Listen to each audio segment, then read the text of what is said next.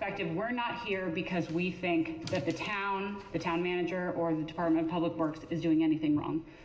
In fact, we think everyone's doing exactly the right thing, the thing that is expected by Maryland Department of the Environment.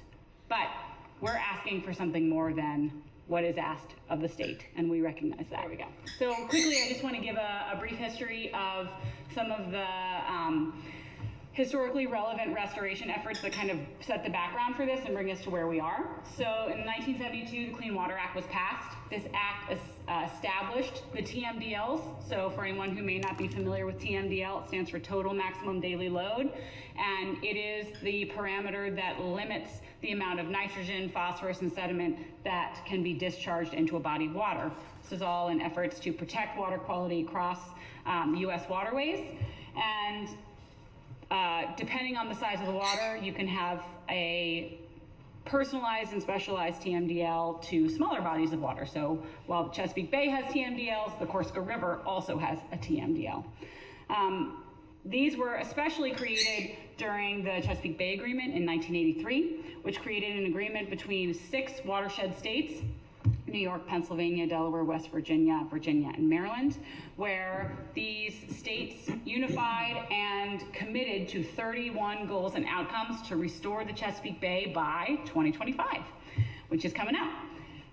And a lot of those goals were based on leveraging laws and initiatives that were passed during the Clean Water Act, including establishing a permitting program to accomplish the full elimination of pollution discharges from point sources like wastewater treatment plants.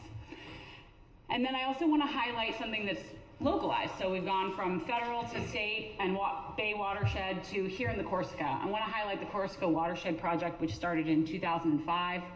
Here we are, almost in 2025, $20 million have been spent in partnership between the town, between the state, Department of Natural Resources, and grassroots community organizations like Corsica River Conservancy and others.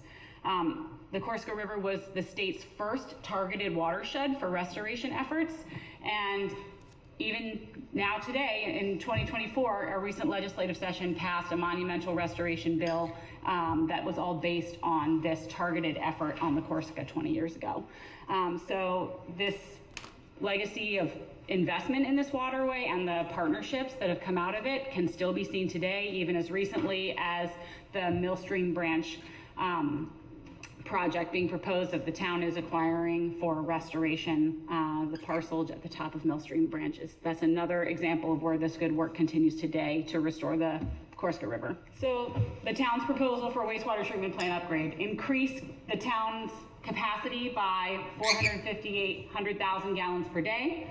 Update technology, always a good thing. We like that technology is being upgraded to reduce even more nutrients and sediment from entering the waterway. And surface discharge this new 458,000 gallons per day into the Corsica River year-round. So what's the problem?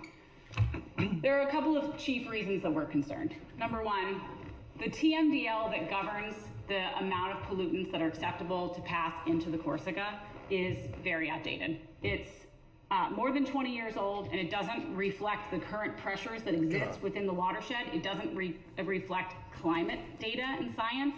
And in fact, the recent CESAR report, which was released by the Chesapeake Bay program by the scientists that are overseeing all of our Chesapeake Bay restoration efforts across our 6 states, they've released this report entitled the CESAR report about 18 months ago, and in that report they spend a lot of time questioning the validity of the model that is used to generate those TMDLs. So those of us who are engaged in water quality restoration day in and day out have significant concerns about where localized TMDLs stand at present. We are not using best available technology. The Clean Water Act asks that each state incorporate best available technology, and right now the technology being proposed for the wastewater treatment plant meets Maryland's standards for best available technology. But compared to many other states, including Washington, California, Arizona, and many others, we are lagging behind what best available technology is. And a lot of those upgrades in other states were born out of the desire to reuse water and conserve water for potable resources, but even in Virginia, in Centerville, Virginia, in fact, they are already utilizing this technology so that they can offset costs of running and operating their wastewater treatment plant and selling that water for watering golf courses and farm fields and other such purposes. So this isn't just a few small pilot projects across the country. This is a well-recognized and documented way of treating wastewater. It's just not Maryland's way yet. So what is our community proposal? So on behalf of the Corsica's Water Quality and Habitat and community members, we implore MDE in the town of Centerville to establish and implement a pilot program that exceeds the current proposal and has a more positive long-term impact and establishes a model for other jurisdictions to follow. That would be by one, utilizing reverse osmosis or similar technology to achieve zero or near zero nutrient effluent. And that will also, just by de facto, address contamination from potential PFAS, pharmaceuticals, and other emerging toxins that none of us are currently required to monitor for. And then two, developing a long-term feasibility plan to connect homes on private septic within the critical area of the Corsica to Centerville's plant before allocating new capacity to development. And I want to take a second to further explain that. This is an advocacy point that Shore Rivers has been very active on with Queen Anne's County in general and other larger county plants that we've worked with when adding capacity, because we are such a rural area. Non-point source pollution is our largest source of pollution heading into our waterways. That said, urban stormwater runoff from increased construction is the fastest growing type of pollution in the Chesapeake Bay that we're facing.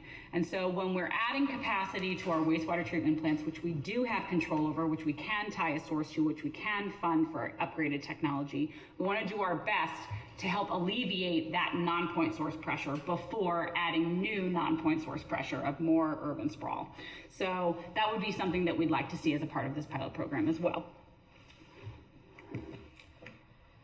So tonight, we're not asking you all to vote in favor of adding this to the permit and tying the town council to this decision. What we are asking is for a vote of confidence and a letter of support that you're interested in exploring this option. There's funding available for this, and the town initiating its interest is a critical first step for us to help as advocates secure a pathway forward. I want to highlight that this pilot program, one, would not alter the town's wastewater permit from MDE. So the permit that the town is currently pursuing, the things that we are suggesting in this pilot program are not required by the state of Maryland, so it would not alter your permit or derail that application process. It would just outperform the permit. Exactly. And it would not delay the process that I know has already taken you all so long and so much work to undertake.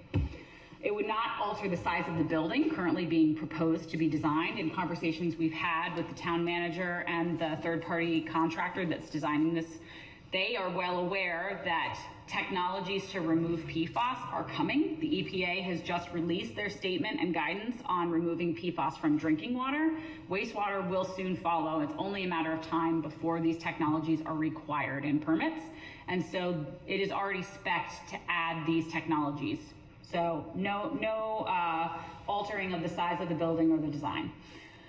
It would not, as I said, derail or delay the approval process for the project design currently proposed, and it would protect and build upon the progress made over the last 20 years through restoration efforts by this town and community organizations. And finally, it would maximize environmentally oriented grants and funding sources to offset the costs. So to talk about the costs for a moment, I can get the slide. So our organizations, as I mentioned, are poised and ready to help be advocates and resources to help fund this initiative, which is going above and beyond. Up on the screen, I have highlighted a couple of resources that are ready and waiting for us to tap into. So University of Maryland Environmental Finance Center is an incredible resource that exists to help towns access funding to upgrade their infrastructure and achieve clean water goals and community oriented goals for public health. The Environmental Finance Center currently contracts as a technical assistance service provider to MDE and can be a resource for the town, but MDE has to ask them to do that, and MDE is not going to ask them to do that if the town's not asking for it. So that's why we're here with you tonight. You have to be the first step. The Bay Restoration Fund, BRF Clean Water Commerce Account, which pays for performance. It's a grant program that was established 3 years ago.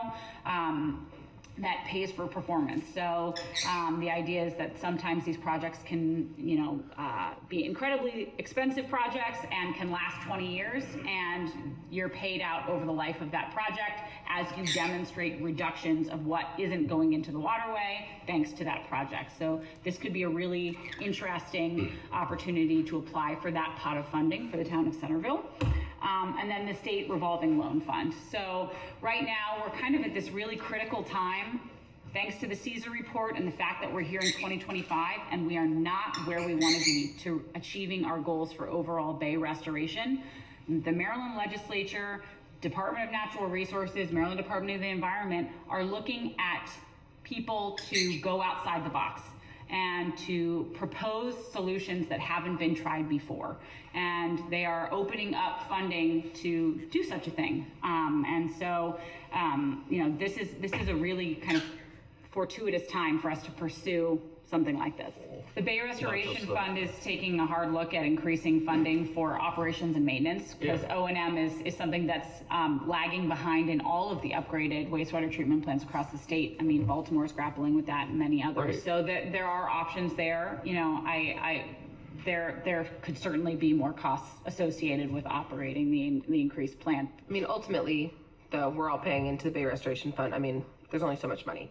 I want to say, just for anyone in the public and certainly for anyone watching at home that might not be so super aware, we're aware of these funding sources. We've gotten the bulk of the money that we have right now from the Bay Restoration Fund legislatively. We are hoping not to have to dip into the state's revolving loan fund, although we've been offered that opportunity by the legislature. But it's our hope to not saddle future generations of this town with another $20 million of debt. So I just don't want anyone to think that, like, until this moment, we had no idea how to get money from the state for this project, because it's what we've been doing for 3 years.